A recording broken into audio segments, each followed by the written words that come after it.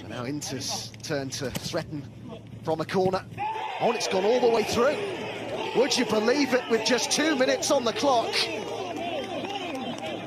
Napoli's first leg lead is wiped out here.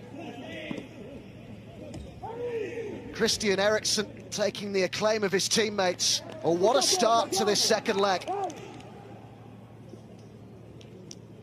It has gone all the way through, hasn't it? Well, Christian Eriksen recalled to the side today. It was the only change made to the last 11 that was picked by Conte. That defeat against Juve back in March, Di Lorenzo did stoop down towards the ball.